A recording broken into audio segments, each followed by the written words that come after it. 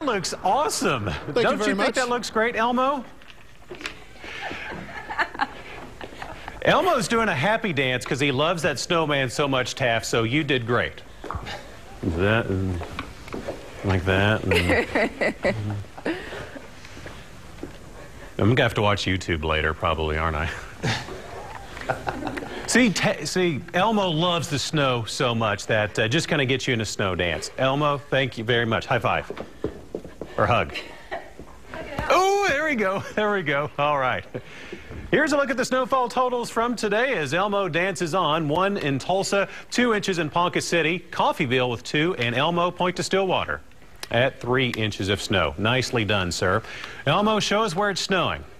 Viper 2 HD, Elmo is pointing to the snow in far eastern Oklahoma. He nods because that is snow. That snow is gradually moving off to the east, but starting to change to some areas of light rain, which would be kind of a cold light rain, where you can see the rain in far eastern Oklahoma as we're gradually seeing some warmer weather, which is moving on in. People are shaking their heads right now watching Elmo. Elmo's doing a pretty good job.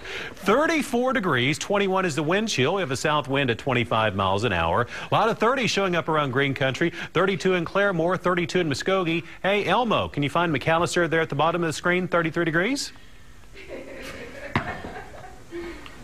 That's pretty good.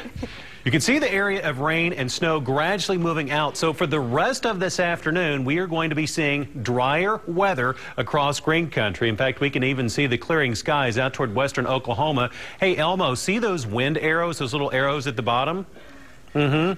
Those mean that we have a south wind, and it's going to be very, very windy. All that wind, yeah, you kind of do stuff like that, and you have that low pressure area to the north. That's where all that wind is going into. So here's your forecast for today. Elmo, come stand right over here on this side and turn around and point out. There we go.